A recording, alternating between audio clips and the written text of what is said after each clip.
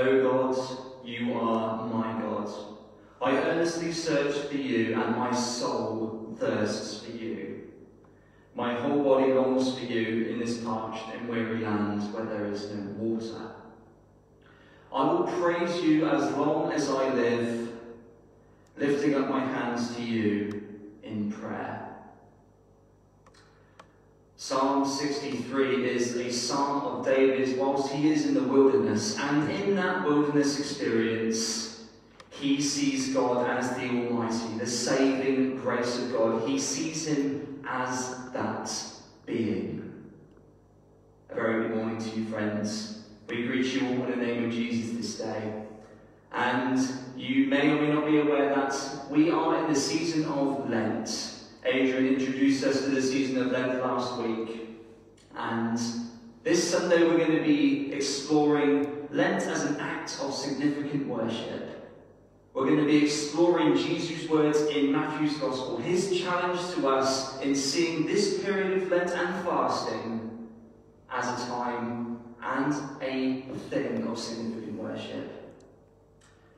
Psalm 63 reminds us that it is all about worship to God. It is all about praising Jesus within our circumstances. And today is about exploring how this Lent season can be just that, an act of significant worship. We thank you very much for joining us this morning. As we say week after week, it is a blessing to have you. It really, really is. We praise and thank God for you.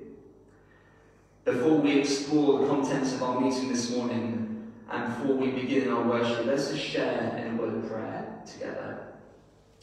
Father God, we just want to thank you for your grace. Thank you for your mercy, and Lord, we thank you for your love.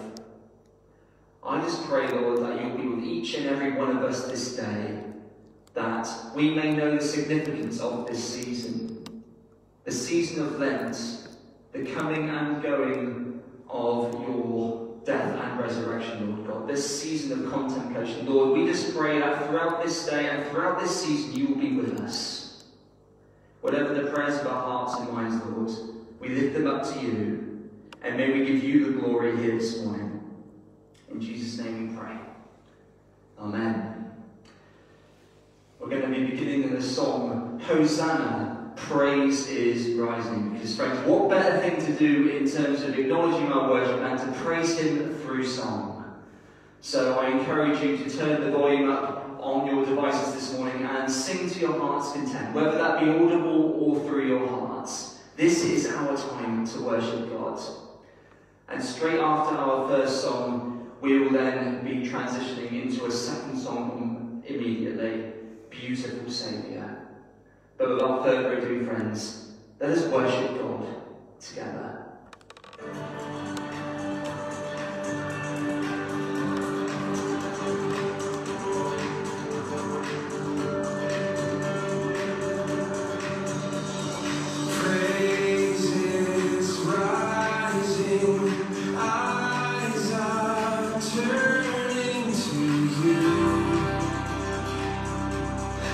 Hosanna.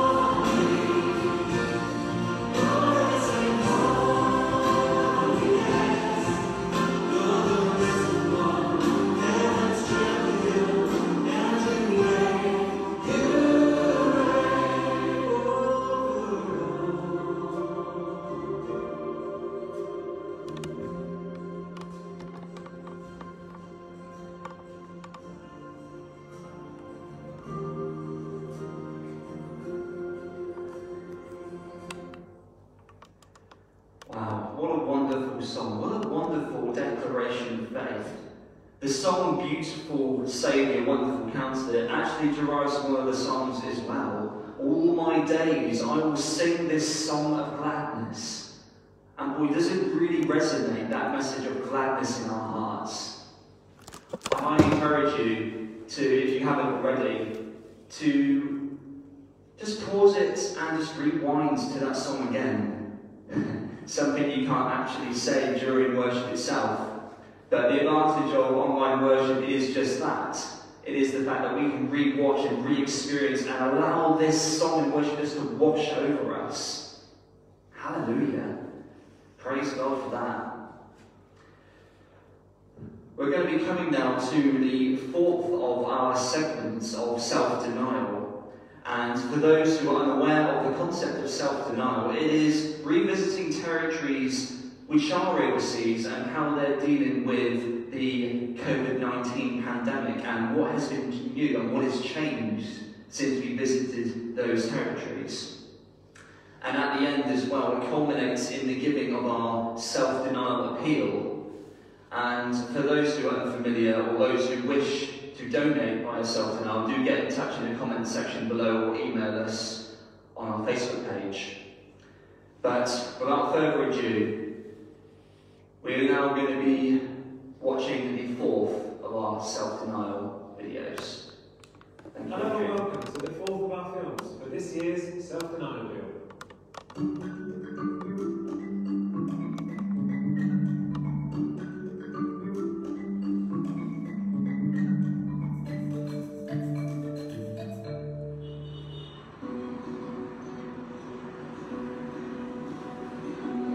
This week I'll be talking to Melinda Boone in the Philippines territory.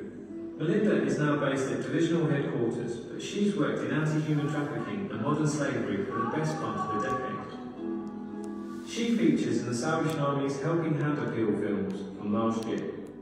While self-denial money doesn't directly support anti-human trafficking work, it does help fund some of the infrastructure that makes it possible. That means people like Melinda can visit groups, including CORE, so that people are more aware of the risks to themselves, their children and their wider family. And the risks are very real. When wages are low and jobs are scarce, the offer of good money for working abroad is difficult to resist. The reality is often forced labour and exploitation. Her team also supports survivors of trafficking as they return home and reintegrate with their families. Sounds to me like Melinda's got a lot on her plate, but it turns out that's not all she does. Hi Lady Melinda, can you hear us? Yeah, hello, how are you? I'm doing really well, thanks. How are you? And where are you? I'm here in General Santos City, that is somewhere in South Cotabato, in the province of South Cotabato, in the Philippines. So I am here, the Divisional Secretary for Program and Youth in National Island Division, Philippine Territory.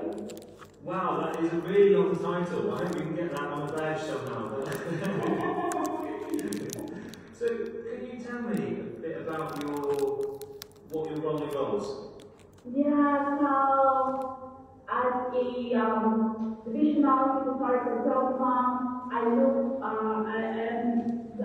volunteer of a core program in the division as well as in the youth department.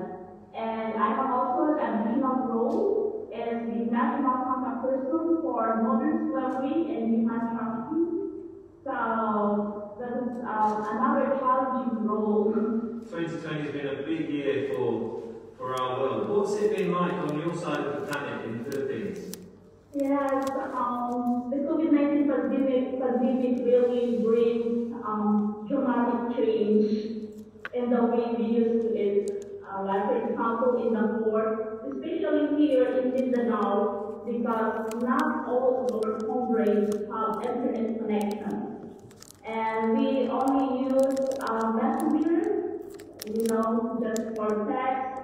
We don't have face-to-face pursuit, especially for youth activities, because Asians below are not allowed to go out to their homes. Okay. People under the age of 18 are not allowed out of their homes. Is that what you said? Yeah, below 18 they should stay at home. From March until now, that is one of the government restrictions. So we have also what we call now Sunday lockdown. So nobody is allowed to go out every Sunday. So meaning to say we don't have worship on Sunday, but we rely on online house worship. But this December we start now the face-to-face with 50% of the congregation can attend. Well, that's good that things might be easing. What's the impact of the coronavirus pandemic been on modern slavery and human trafficking? Yeah, our Department of Justice have reported almost threefold cases, especially on online sexual exploitation of children. So our cases really has a dramatic rise up. So we are right now there is an ongoing online awareness campaign about online sexual exploitation to protect the family, our children. So most of their time are on internet.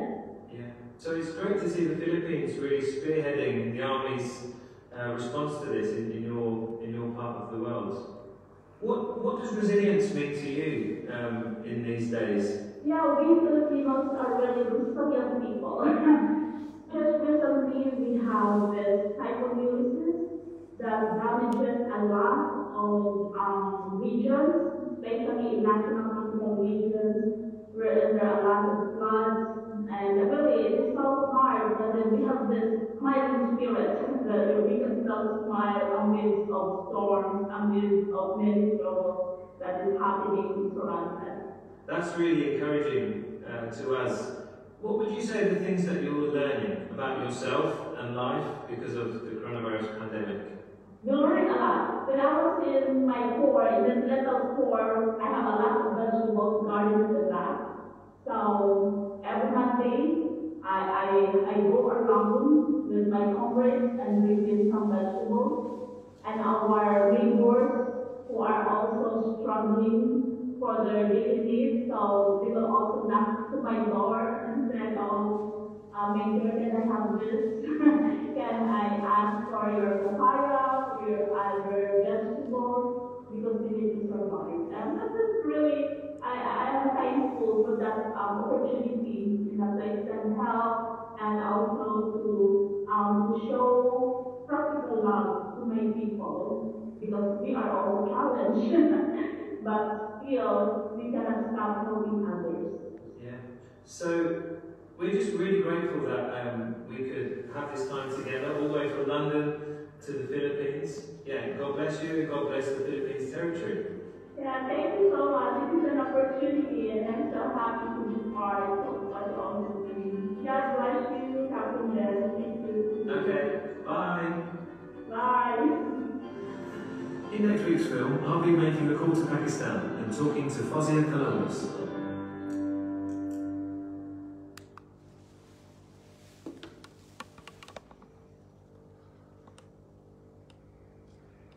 As we mentioned, the self-denial appeal, as you can widely seen is for territories who are overseas. And it's actually a reminder that we are all in this together.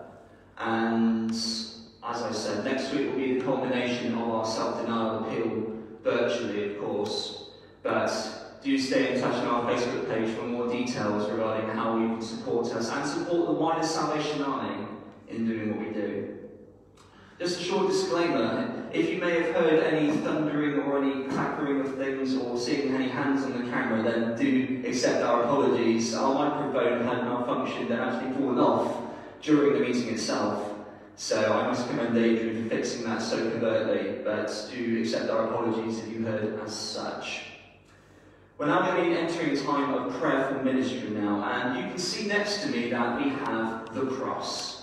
And a large part of our emphasis on Lent today is about treating it as an act of worship, and we do worship Jesus, who did die on that cross for the atonement of our sins, and it's something that we are eternally grateful for. But just to help us prayerfully consider the meaning of our everyday lives, we're going to incorporate the cross. And there are going to be a few things that we wish for you to focus on. So, the whole concept of pinning it to the cross is enabling what struggles us, what is on our hearts, what is on our minds, and giving it to Jesus. Putting it on that cross because of him and his sacrifice is able to atone for what ails us. And what a blessing that is. So, I want you all just to prayerfully consider the following things. Fear. What is it in your heart and minds that you are fearful for? What causes you concern? What causes you anxiety? Hold on to those as we pin these things to the cross.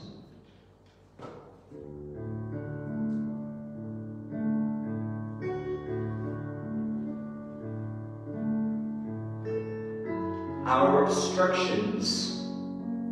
What is getting in the way of us being able to see God effectively? What is able for us, or disabling us, to be able to be with him during this Lent season? Pray for the obstructions and give them to Jesus on the cross.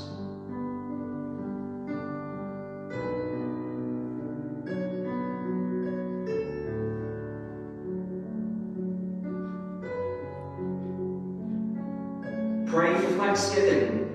Pray for how God is moving in our lives and how during this Lent season he is revealing himself to you in meaningful ways.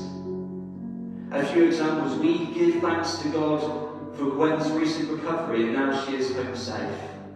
We thank God for our other sister of our church who is improving and doing well. There are moments amidst these times that we can give thanksgiving to God. And we wish to give those thanks to Jesus.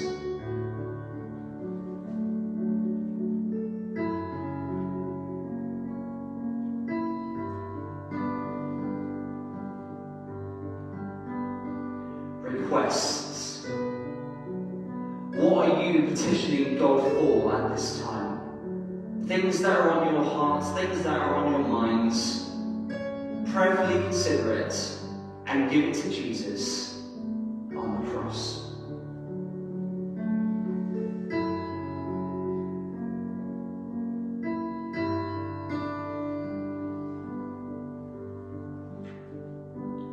And finally, his unfailing love. It is our prayer that during this Lent season, the season of fasting, this season of prayerfully approaching the Lord in the build-up to Easter,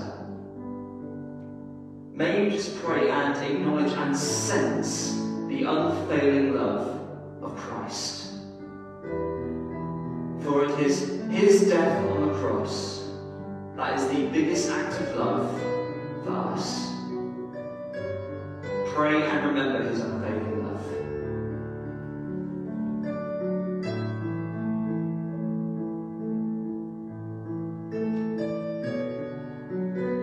As the piano plays for Adrian, I just urge urge you to consider these things that we are praying for. And may you just spend this time in prayer with God, giving it to Jesus on the cross.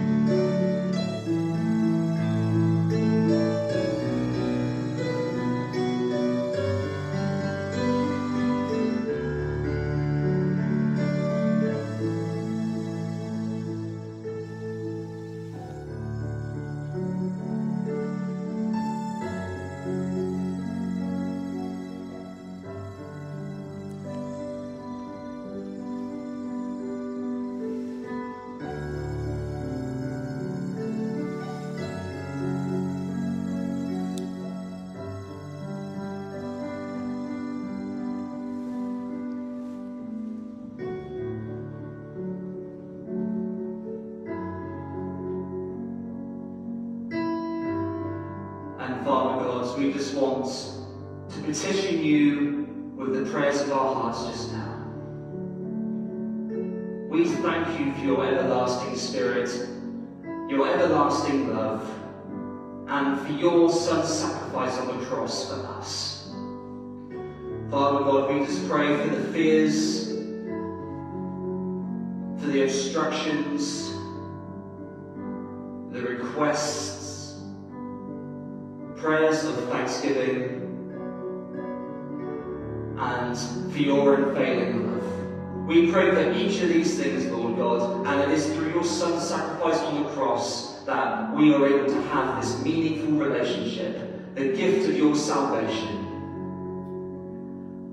May you just be with all my brothers and sisters in Christ, and may you hear the prayers of their hearts. In Jesus' name we pray all these things. Your name, Lord, that is above every name. Amen.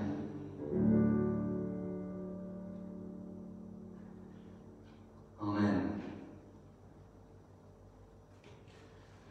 Well, just let those words just continue to be on the screen until Adrian is able to return. And we want to thank Adrian for being able to facilitate such wonderful worship for us. We're now going to be having our Bible reading this morning, and the Bible reading is taken from Matthew's Gospel, chapter 6, verses 16 to 24. And I'll be reading from the New Living Translation. And the word says, "And when you fast, don't make it obvious as the hypocrites do, for they try to look miserable and dishevelled at people who will admire them for their fasting. I tell you the truth, that is only the reward they will ever get. But when you fast, comb your hair and wash your face, then no one will notice that you are fasting, except your Father, who knows what you do in private. And your Father, who sees everything, will reward you. Don't store up treasures here on earth, where moths eat them and rust destroys them, and where thieves break in and steal. Store your treasures in heaven, where moths and rust cannot destroy, and thieves do not break in and steal. Wherever your treasure is, there the desires of your heart will also be. Your eye is like a lamp that provides light for your body. When your eye is healthy, your whole body is filled with light. But when your eye is unhealthy, your whole body is filled with darkness. And if the light you think you have is actually darkness, how deep that darkness is.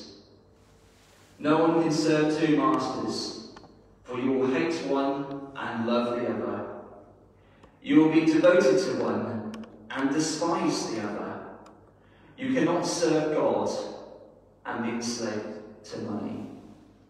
And may God add a blessing to his word this morning. Amen. And before we explore God's word together briefly, we're going to be worshipping in another song together. Hear the call of the kingdom.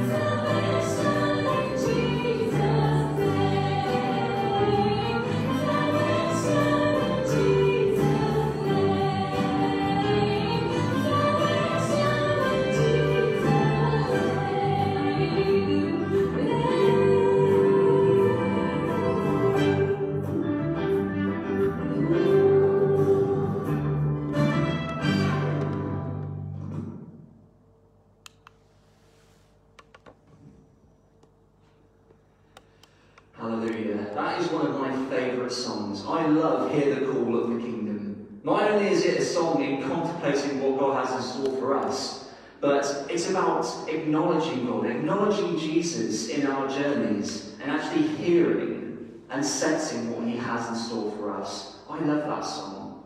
And credit goes to All Souls Church Music for allowing the freedom of other churches to be able to use that song. Credit goes to that church for allowing us to do so. What a song. Now Lent. I tell you friends, I couldn't find any set definition for the word Lent. There are so many varieties of how people and how different churches describe Lent. But to summarise, it is a time of prayer, penance and self-denial. all in the build-up to Easter. And as you know, the significance of Easter, the death and resurrection of our Lord Jesus. And last week, Adrian helpfully helped us to understand the significance of not being tempted to stay as we are this season of Lent. And we're going to be carrying on that emphasis in how we see Lent. And friends, Lent is an act of significant worship. That is how it is intended to be. Let me ask you all a question. If you're all in this building right now, I would probably be asking you this question. What are you giving up for Lent? What are you taking up for Lent?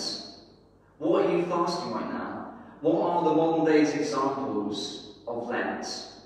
There are examples of those who want to give up chocolate for 40 days and 40 nights. Those who want to take up exercise. It can literally be anything. Literally anything. I don't know if you're noticing, but I'm fasting from not getting a haircut right now, and it's getting difficult at this stage, I won't lie to you. I often ask Adrian when we walk into the office, does my hair look okay? In which he goes, absolutely, he loves my hair. More often than not, he's paid to do so. But Lent, it can be anything that we want it to be, and there is a beauty of that. The beauty of Lent is it can be absolutely anything, as long as it's God-centred and it is acknowledgement of the journey of faith as well.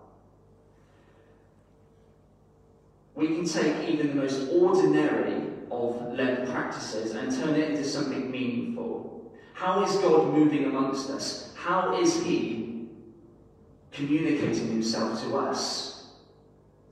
And today we're going to be taking a look into Jesus' teachings in Matthew's Gospel, and in the process, take a look at ourselves and how we see Lent. And friends, I want to encourage you, Lent is an act of significant worship to Jesus, significant acknowledgement. And we're going to be looking at just a couple of brief points to help us unpack what we're meant to see. And the first thing Jesus emphasizes is fasting. In verses 16 to 18. Why do we do it? Why do we fast? I'm sure we've asked ourselves this question. I've certainly asked myself the question. Why do I do what I do? Gosh, why am I doing this to myself? And Jesus wants to emphasize to us that we are not doing this as a means of reputation or self-gratification to our peers. No, we are doing it, as his word describes, to our loving Father alone. Whatever the practice is, how are we seeing God? How is God moving amongst us? And what is it teaching us? That is the significance of Lent. Now, just to put it into context, Lent, traditionally in the Bible, is an outward sign of inner contrition and conflict. What ails your heart? Am I a bad person? Have I fallen from grace? This was the mentality of those who took up Lent in the biblical era. And I must say, there are peculiar acts of Lent within the Old Testament. It can be abstaining from a certain kind of food, abstaining from certain kinds of clothes. And I've even read in some cases where there would be some communities that would abstain from clothes altogether. Very, very few, mind you, but just imagine that. Abstaining from all items of clothing for 40 days and 40 nights. It is, I don't think it's a very common practice in this day and age, but it was a practice in some sparse communities nonetheless. Some of these were very strange, but they all served the same purpose. No matter the variety, no matter the different variations, they all served the same purpose of drawing closer to God, enriching their spirit and enriching their faith. All because they were open to the concept of what God might reveal to them. And friends, I asked you at the beginning what your particular practices or understandings of Lent was. And the beauty is it can be absolutely anything. If we but focus and centralise it on what God might reveal and teach us, that is what is so crucial. We must treat fasting and Lent as a worship to God. Proclaim all that is good in his name and reap the blessings through taking up this act of worship. Joel chapter 2 verse 12 says this, "This is why the Lord says, turn to me now, while there is time. Give me your hearts. Come with fasting, weeping, and mourning." Come to me with fasting, weeping, and mourning.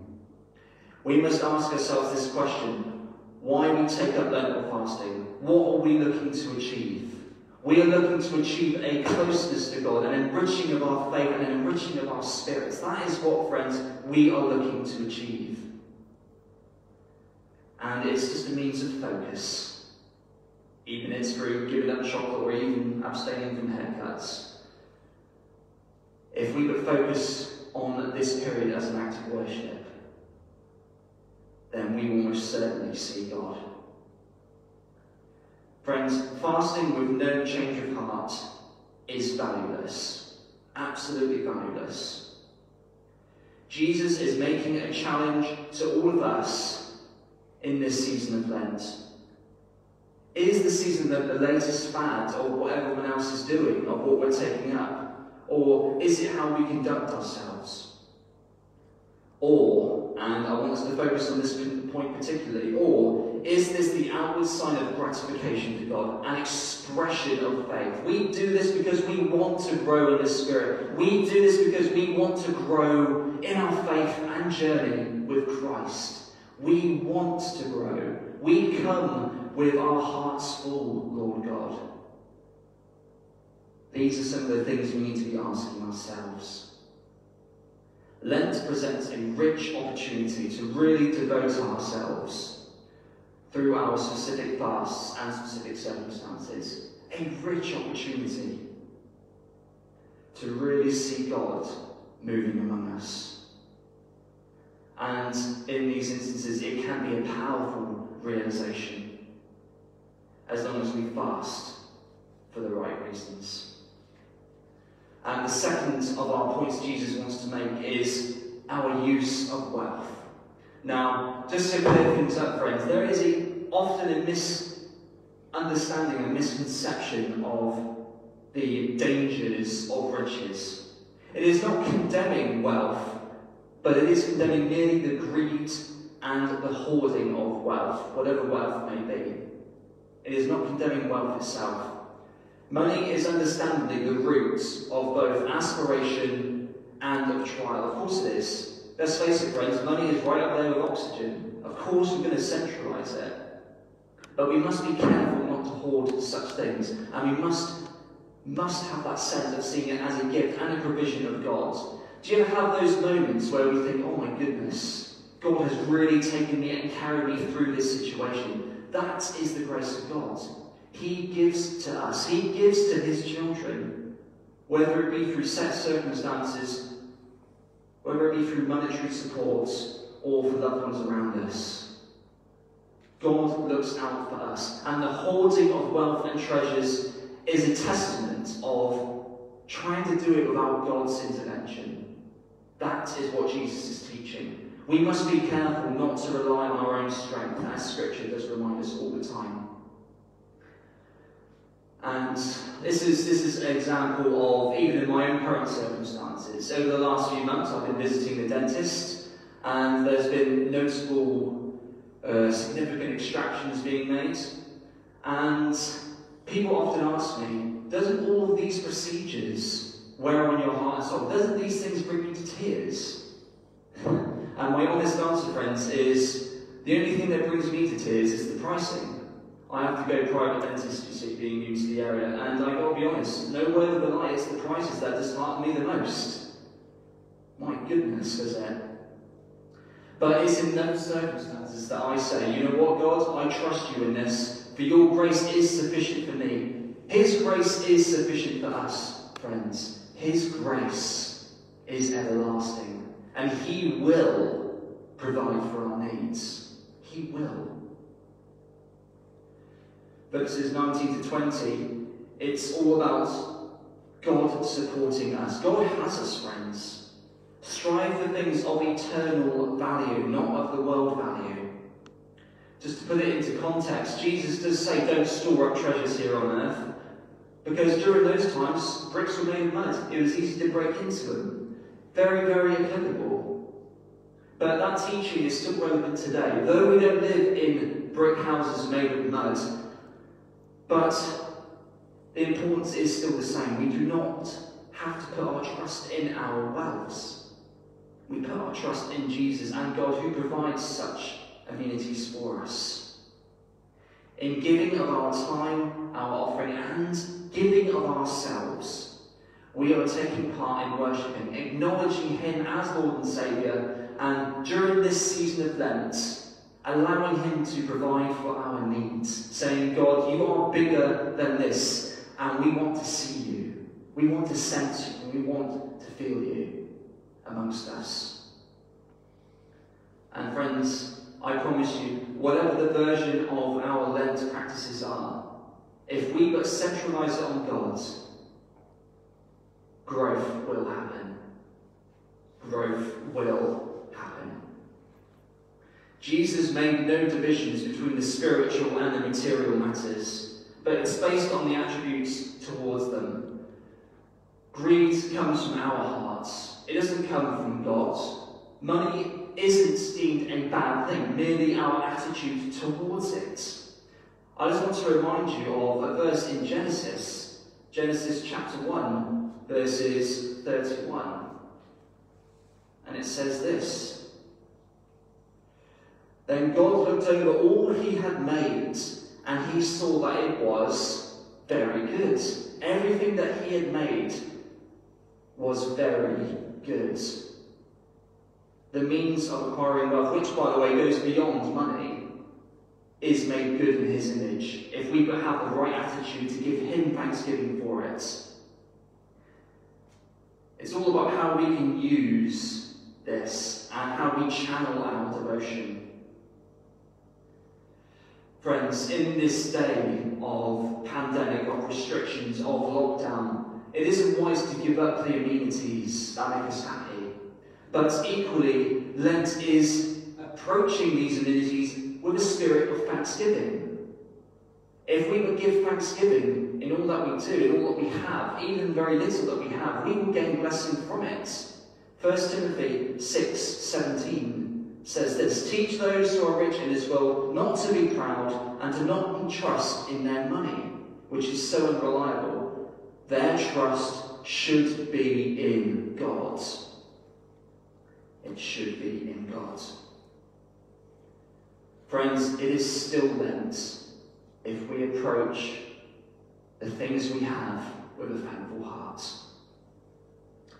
And just to wrap up, I want you to consider the sacrifice of Jesus, why we celebrate and take part in the season of Lent. At the very beginning, we asked the question, what is the definition of Lent? And for so many people, that can mean so many different things. But here's my understanding of Lent, friends. I see Lent as an act of worship. I'm devoting myself and channeling my energies into God, into Jesus, into why we have this relationship. We must ask ourselves 3 short questions. How are we growing? How are we seeing God? And how do I radiate the joy and the worship this Lent season? Whatever we decide to do for Lent, whatever we are doing for Lent, ensure it is done with a devotional spirit and a thankful heart. For Lent is an act of worship. Traditionally speaking, there is a concept of bowing the knee. Bowing the knee is submitting oneself in honoration, exoneration. And very shortly we're going to be approaching another song and worshipping together and listening to a song, Bow the Knee. And friends, I want you to consider what this Lent season means for you. What Jesus, the cross, what all of this means for you. How can we radiate the joy and the worship this Lent season? We bow the knee to our loving Saviour, whose grace is sufficient for us. We're going to be listening to the international staff songsters, and I just encourage you to turn the volume up, absorb worshipfully the words of this song, and seek in your heart what God might be saying, revealing to you this day. So friends, however you see Lent, let us see it as an act of worship. Thank you, Adrian. Thank you.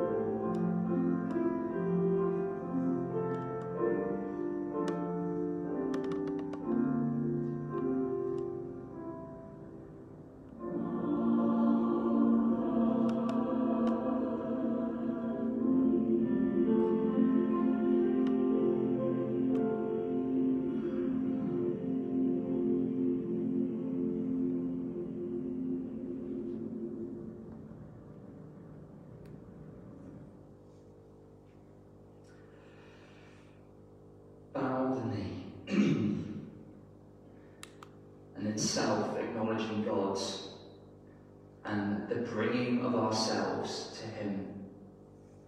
Wonderful song.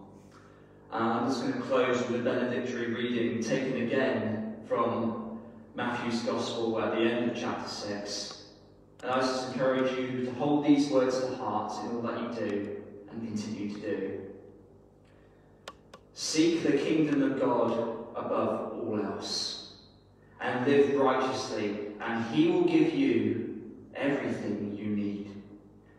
So don't worry about tomorrow, for tomorrow will bring its own worries. Today's trouble is enough for today. Let us pray. Father God, we just want to thank you so much for the wisdom of your Son Jesus in teaching us the importance of them and seeing it as an act of significant worship to you. I just pray, Lord God, in whatever practices we take up and all the things that we do, that we may keep you central and we may keep you at the centre of everything that we do. May we see you this season of Lent, Lord God. And as your word says, may we approach your throne with a thankful heart and a devotional spirit. In Jesus' name we pray all these things. Amen. Amen. We want to thank you so much for joining us again, and we look forward to you tuning in next week. But until then, be blessed, be a blessing, and may God bless you richly.